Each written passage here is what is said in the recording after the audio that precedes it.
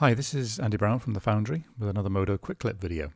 So in this video we're going to look at deformer caching. So I have a scene from Megaplush here with 3 animated and rigged characters in it. And I've got my GL meter running in the bottom left hand corner of the viewport. So if I hit play, you'll notice that I'm getting roughly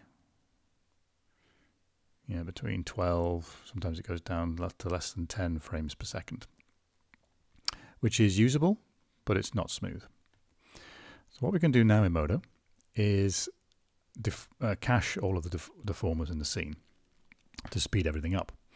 So you notice next to the play button we've now got a button that says cache.